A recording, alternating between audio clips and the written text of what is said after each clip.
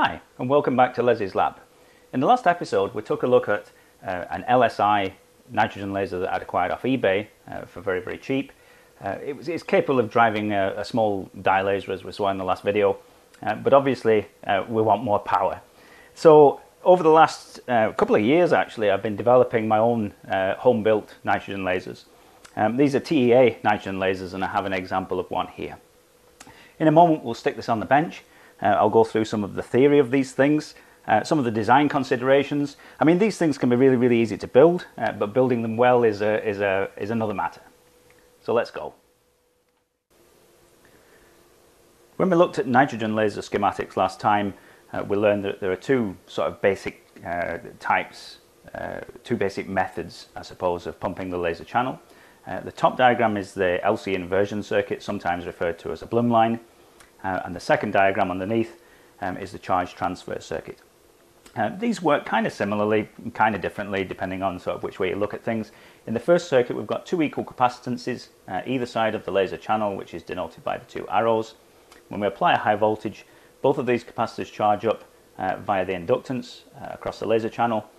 And when the spark gap fires, it essentially short circuits one side of the laser, so it brings the voltage across this capacitor down to zero, and it does so quickly that a charge builds up across the channel, causing the laser to fire. This is the circuit that was shown in Scientific American back in the day, and it's quite common with nitrogen lasers. In the second circuit, we've got, again, two capacitances, except this time they're arranged ever so slightly differently. We've got a large capacitance here called CD, which is the dumping capacitor, and its capacity is generally about 3 or 4 times the peaking capacitor, which is shown to the right. And the idea with this is we charge up the dumping capacitor to a very high voltage, and when the spark gap breaks down, it very, very rapidly charges the peaking capacitor here, which then discharges its energy into the laser channel. Both of these circuits are capable of generating very, very fast high rise time discharges. You know, you're talking times in the order of a few nanoseconds to discharge all of the energy into the laser channel. The reason why I'm showing two diagrams again is because I've been spending quite a bit of time over the last few years developing nitrogen lasers, and I've actually built both of these circuits up, and there are pros and cons for each one, as we'll see shortly.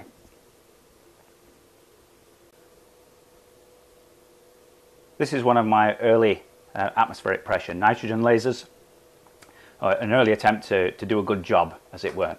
You'll see a lot of designs for these all over the internet where they're sort of hammered together out of bits of tinfoil, bits of aluminium, bits of plastic. I wanted to make something that was robust and you could actually move it around without it falling to bits and you're having to spend hours realigning all of the bits and pieces. So I'll just walk you through everything that's on here. Underneath we've got a sheet of aluminium, so it's a nice big piece of 4mm thick aluminium with everything bolted to it. So obviously we can just pick this up, move it around, plug it in, fire it up, do whatever with it. The sheet of plastic itself is 190 micron acetate sheet for making stencils. We can see either side of the laser channel we've got it is actually plain old aluminium kitchen foil. Obviously I've cut it, spent some time cutting these things to size. At the top here we've got a spark gap. We can see the inductor running across the channel. This bit is actually still held down by gravity. It was a design that ultimately I gave up on. I mean, it's actually really good, and it can produce quite a significant output of ultraviolet light. But there were improvements that could be made, and designing lasers or anything else really should be pretty much an iterative process. You can get so far with a particular idea and then maybe rethink these things. So yeah, we've got a pressurized spark gap up the top here. This is actually made out of plumbing fittings. It's bolted down to the base plate on one side. This would be the ground. This would be the high voltage. There's only a short gap between the high voltage and the ground, so obviously we can see right away that there are issues right there. So essentially this is C1. This is C1 in our diagram. This is C2. If we applied a high voltage to this, the inductor would allow both sides to charge up, spark gap would fire, and the discharge would occur across the laser channel. The laser channel itself is in a plexiglass box. It's adjustable by means of screws here and here, and it's spring-loaded as well. The idea is that we can adjust it for optimal discharge across the length of the channel. The spark gap itself is pressurized, so there's a wee piece of silicone hose that feeds the spark gap, and we pressurize this with nitrogen. And the laser channel itself, we just feed in nitrogen at atmospheric pressure. The valve on the right hand side is actually from an aquarium pump. None of the things in here are exotic. It's all materials that you can get from hardware stores and so on. With the exception of the brass block on the back, this is actually a mount for a laser diode. And the reason I've used this mount in here is because instead of mounting a laser diode in the back of it, mounted a mirror in the back of it. There are 4 threaded holes, and it makes an ideal miniaturized mirror mount. The electrodes themselves are inside the plexiglass box and run the length, as you can see. These are actually hexagonal cross-section lengths of aluminium. You can just buy these. This is 8 millimeters across flats.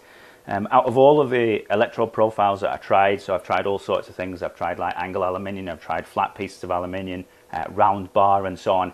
Hexagonal bar has far and away proved to be the best electrode profile for this particular application. An important sort of aspect of nitrogen lasers is making sure that the contacts between the electrodes and the aluminium is really, really good, and the contact between the spark gap and the aluminium is very, very good. So this is why everything's bolted down. So the spark gap's bolted down over here, and to bolt down the laser channel, I've put pieces of plexiglass across it and then bolted it down with a piece of aluminium bar. This design's okay, and it's the most common design that you'll find on the internet. Like I say, a lot of the designs you'll find sort of held together with gravity and little bits of junk. It does have its issues though. One of the main drawbacks to this particular design, the LC inversion circuit or Bloom line, is that when we apply voltage here, the voltage that we apply is always on between the top layer of aluminium sheet and the bottom layer. And what this means is a number of things can happen. First off, sparks can track across the surface. This is why we've got such a large gap all the way around. It will ionize the air around the edges of the aluminium, and it will start to produce massive corona in the dark, and eventually it'll cause breakdown across the top of the sheet. The other issue is, because we're permanently applying voltage to this very, very flimsy homemade capacitor, as it were, quite often you run this for maybe this was pretty good. I think you can maybe run it for like 100 shots, and then the dielectric would break down, and then you'd have to tear the whole thing apart. You'd have to cut a new sheet, cut some more new aluminium, put it all back together, and it's kind of a pain in the arse. So there are better designs.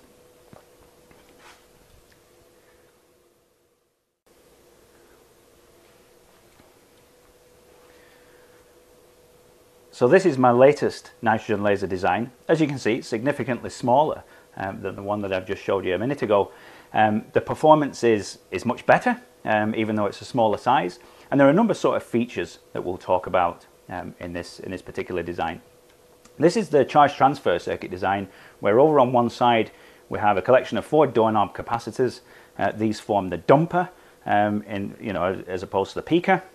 We've got one sheet of aluminium which forms the peaking capacitor itself, and again underneath this, I wonder if I can pick it up at the edge. Probably not. Probably shouldn't disturb it really, but yeah, if we could pick it up at one side, again we've got the same acetate sheet, 190 microns, except this time we only have one capacitor that's homemade essentially. Between the dumper and the peaker we have the spark gap. Again, this is made in exactly the same way as the one that I showed you previously, except there's been a number of modifications. We've got an inlet at the top to pressurize it with nitrogen. This particular spark gap can run anywhere between 1 and 2 bars. I've tested it up to about nearly 3 bars, and it's been just fine.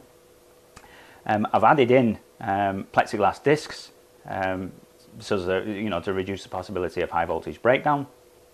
We can actually see as well, in the last design I showed you that there was a huge border of plastic all the way around our capacitors. We've only got a very, very small border here. In fact, when this one fires, it does generate corona, but very, very, very, very small amount of corona, and I'll go into why that is in a moment.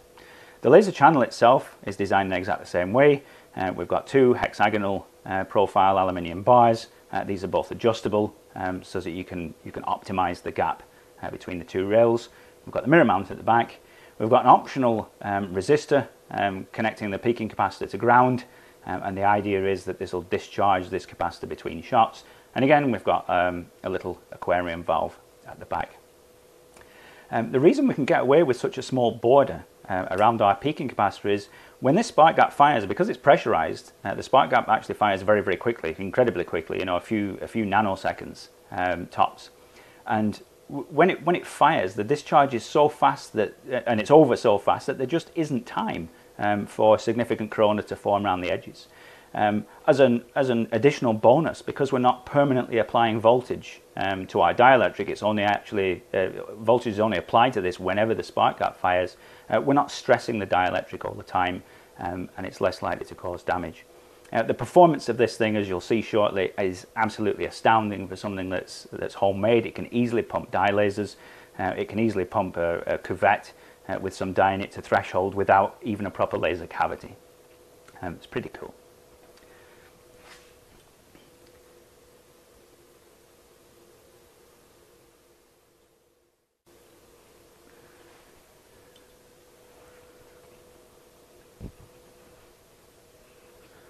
Because the charge transfer design worked so very, very well, I decided to make a little experiment to see if you could scale this thing down and still have a laser that would have a reasonable performance.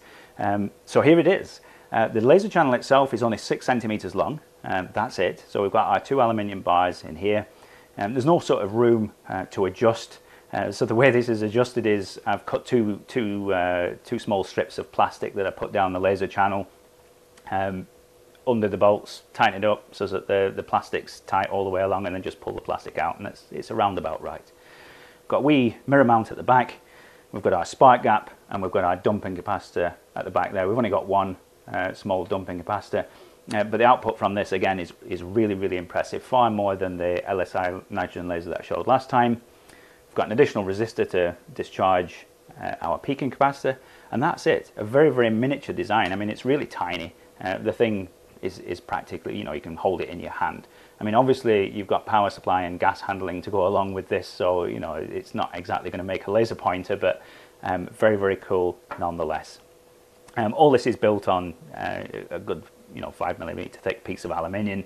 It's an excellent, robust build. I mean, you could chuck this in a drawer, forget about it, pull it back out, fire it up, and it just fire up straight away. As with the other design, we've got a single mirror at the back. You might be able to see the mirror mount. I'll just check our focus. Yeah, so this is a laser diode mount that's been drilled out. I've put a first surface mirror inside it and just reapplied 3 of the bolts with small spring washers to act as the rear mirror.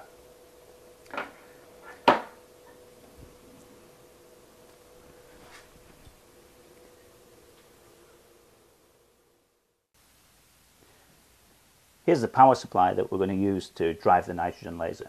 There's actually 2 parts to this. At the bottom we've got a bog standard linear power supply. This actually uses a variac like the good old days. There's a good reason for this. We're generating high voltage, and every time the laser fires it generates quite a hefty electromagnetic pulse, which plays havoc with digital supplies. So I've purpose built the power supply at the bottom for this purpose. On the top we've got the high voltage power supply itself.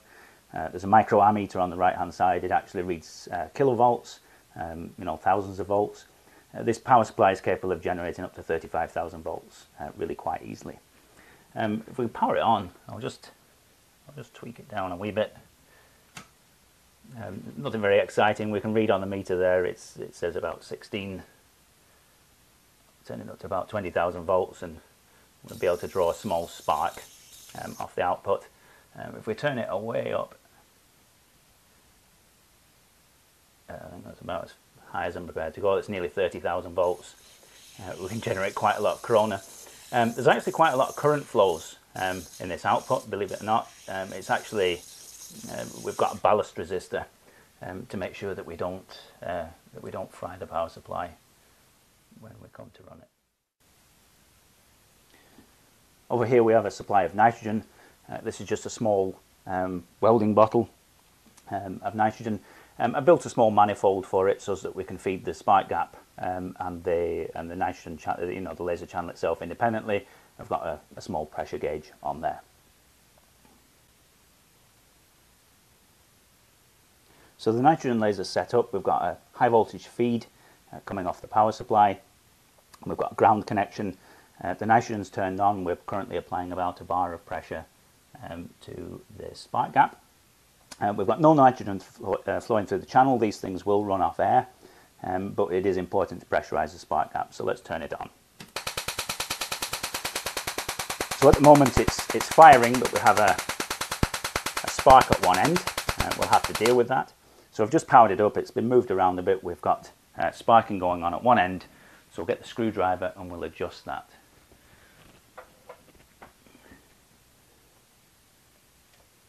So it should be a relatively quick adjustment.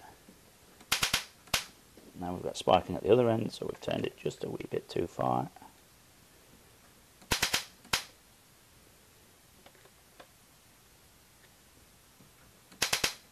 Bit more.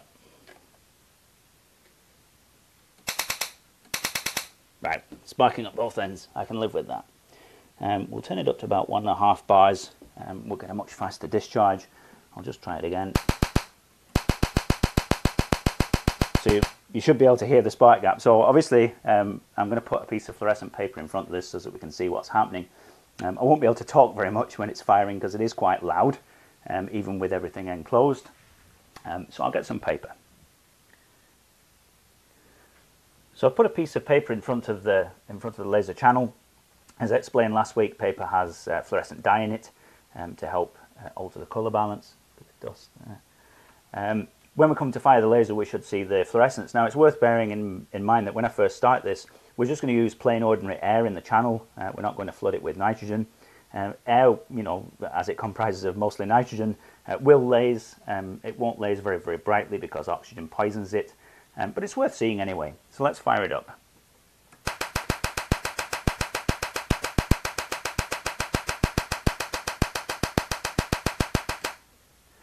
So you should have been able to see the output spot very clearly.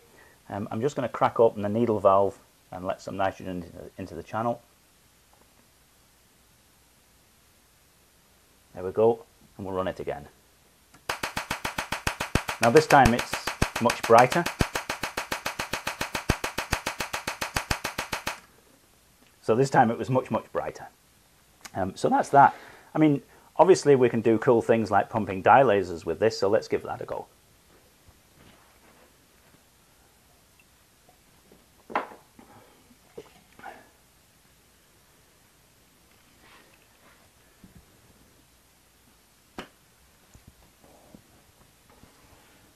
So here's the dye laser from last time. We'll just turn the nitrogen laser on.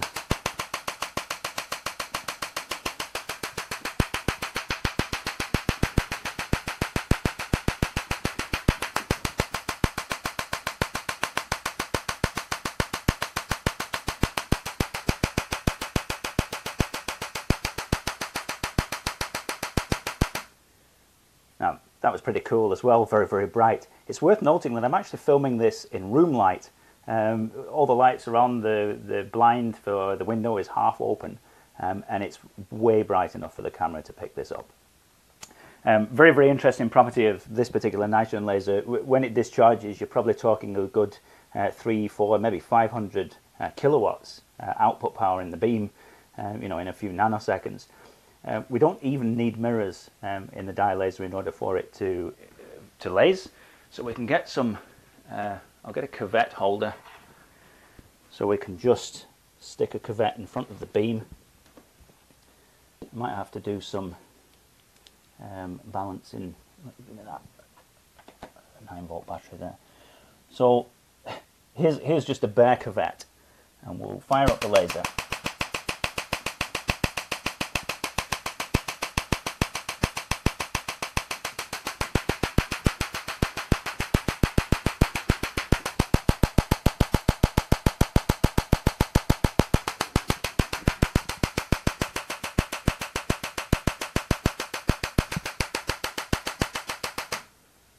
So what's happening here is this. We've got a simple cuvette of rhodamine 6G in alcohol, and the peak power from this is so huge that we don't even need mirrors to feed back, as it were, inside of the laser cavity. Essentially, we can just slap a cuvette in front of the nitrogen laser, fire it up, and 2 laser beams appear out of each side of the cuvette, which is really, really cool. Obviously, we can change the dye.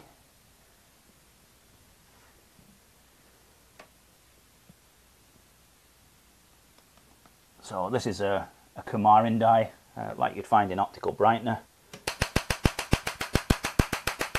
And just like that,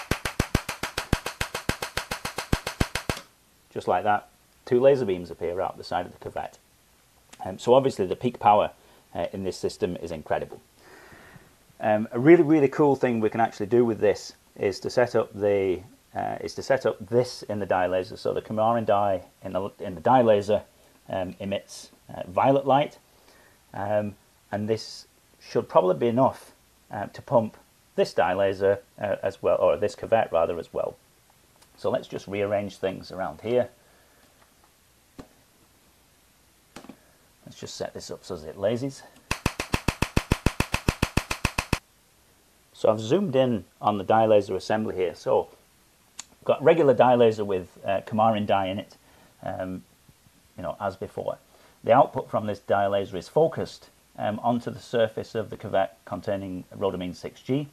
And when we fire it, if we look carefully at the paper at the back, I don't know how well this is going to show up on camera, but we should be able to see all sorts of lasing going on.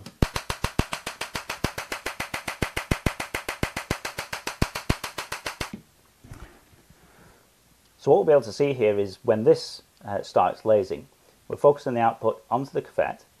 2 beams will emerge, one that will come forward towards the camera and one that will go backwards towards a sheet of paper. And around about here we'll see the orange output of the rhodamine 6G.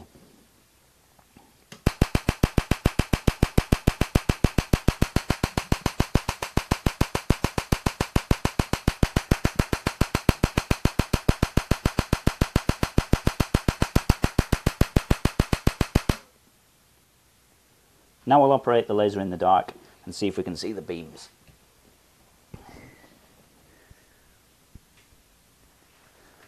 So, not much to see on the camera right now. It's quite dark in here.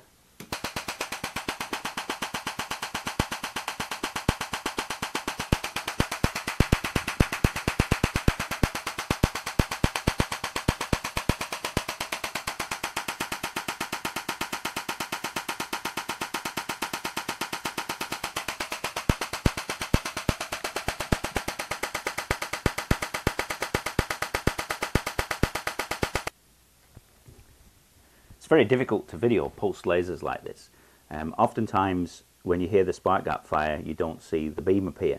This is because the beam is essentially appearing in between frames, so the camera essentially misses it.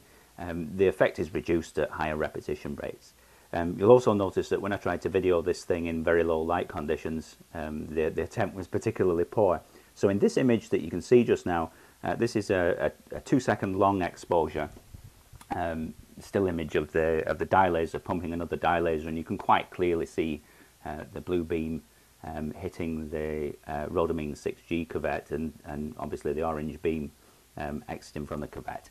To set this up, like I say, it was a long exposure picture, a wee bit of smoke in the air in the room. What you're actually seeing now is what you would expect to see in real life. This is almost exactly how it appears to the human eye when you're looking at these things. Just as an additional aside, we'll try and capture the discharge in the laser channel as well. This might appear weird on the camera because of the rolling shutter, but we'll give it a go.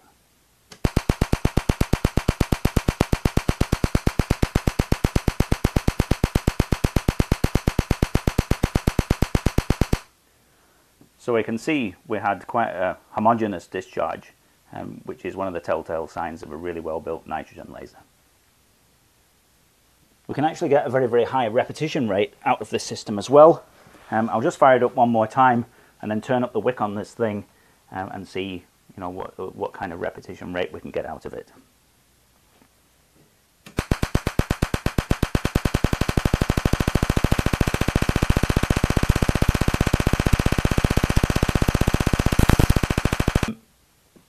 Let's move on and try the smaller nitrogen laser. Because the nitrogen laser is smaller and the capacitance is so much smaller, the repetition rate we can get out of that is much, much higher. So this is the tiny nitrogen laser all set up. Remember, this only has a 6 centimeter long channel. I've put a piece of paper in front of the output and we will just fire it.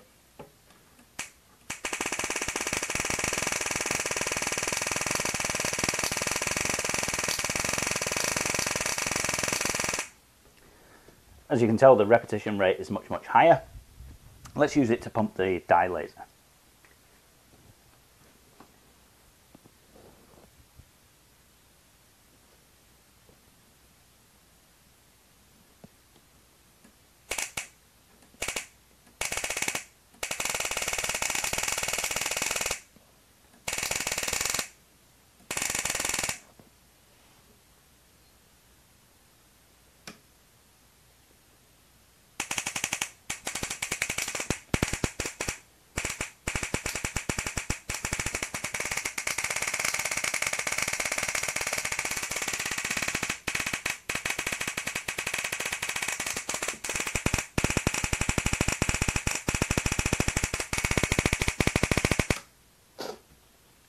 So here we can see a cuvette being driven to super radiance. We won't be able to use the dye laser to pump another dye laser like we did earlier. It's just not powerful enough, but it will drive this cuvette to super radiance, no problem.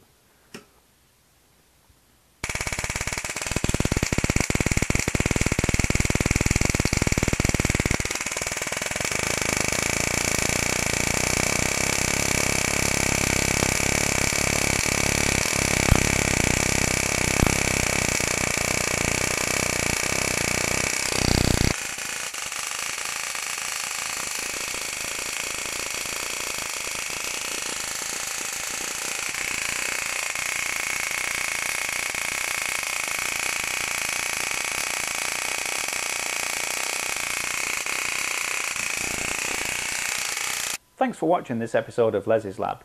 If you want to see more content like this, don't forget to hit like and subscribe, and I'll see you guys next time.